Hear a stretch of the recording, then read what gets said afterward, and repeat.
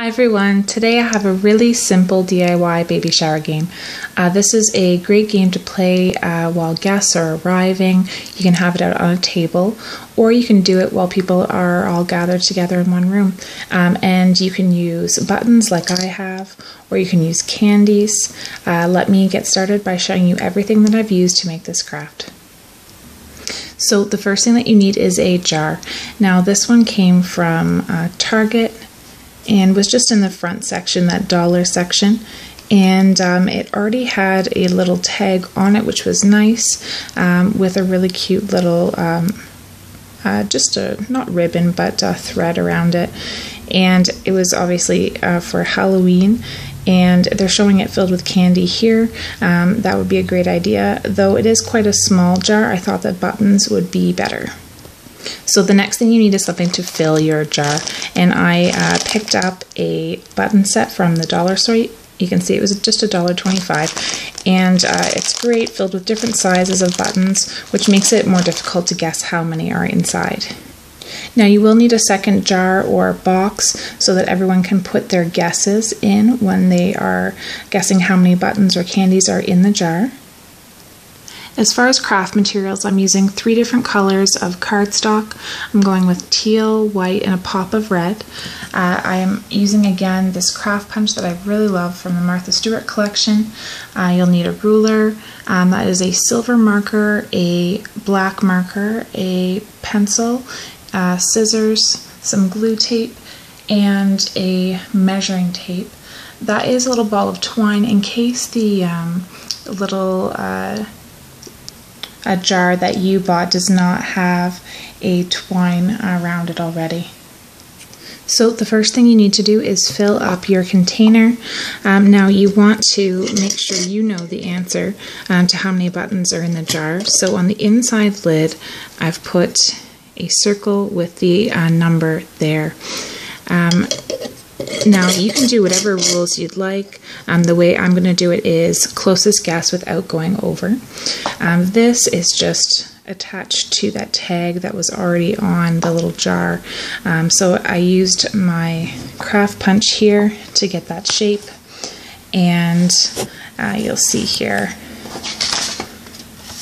I punched out of the teal, and as well punched out the white circle using the inner part of this, and just use my glue tape to attach both of those.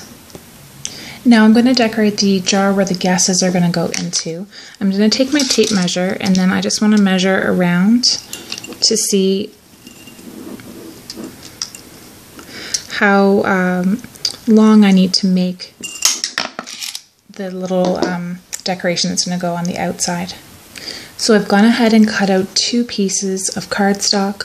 The teal I've done in a 1-inch strip, and it goes to an 8.5-inch length, which is what I needed for around that little jug.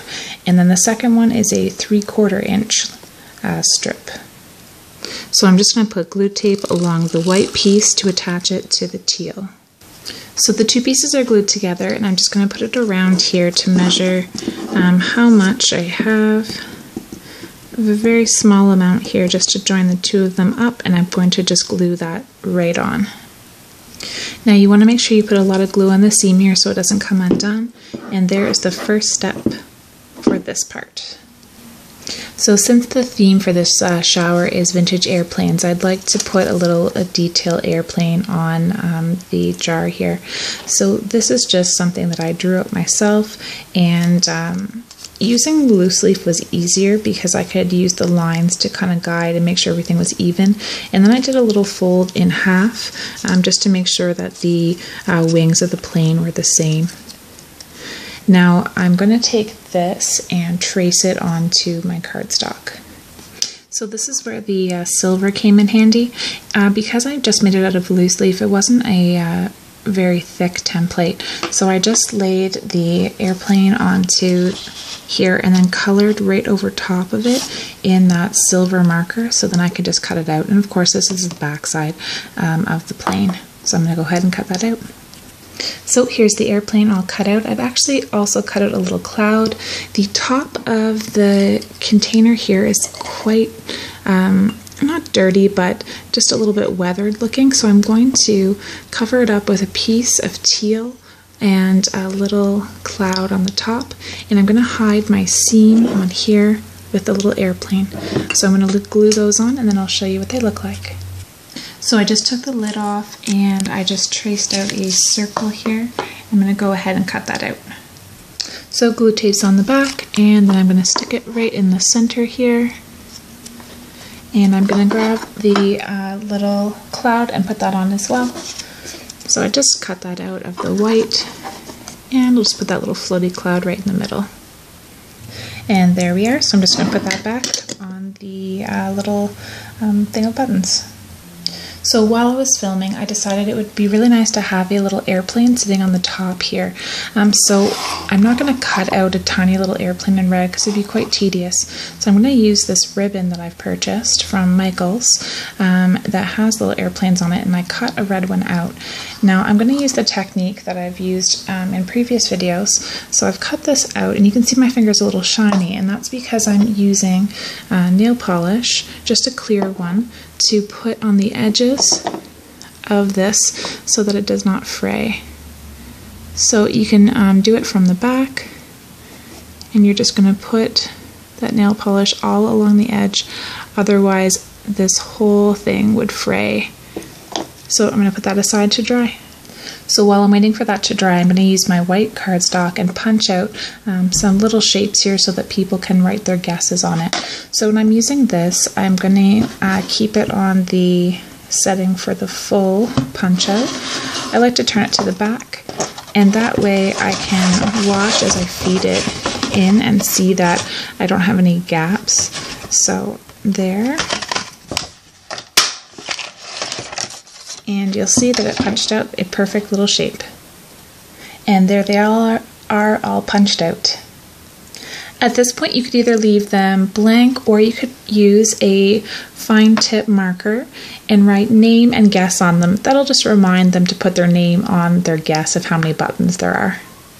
So my little airplane is now dry. I'm going to use some white glue to attach the little airplane to the top of this. Now the final step is to write a message on here, and you want to tell the guest what you're looking for. So guess the number without going over.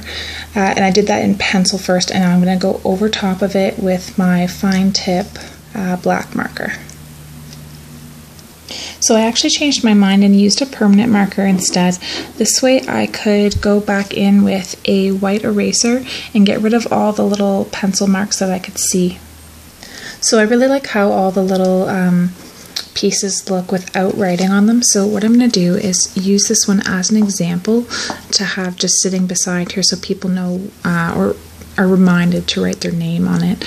So I've just taken a piece of cardstock here, and it is just 1 inch by 2.5, and I'm going to just fold that in half and then glue this right on it so that it can sit right beside there.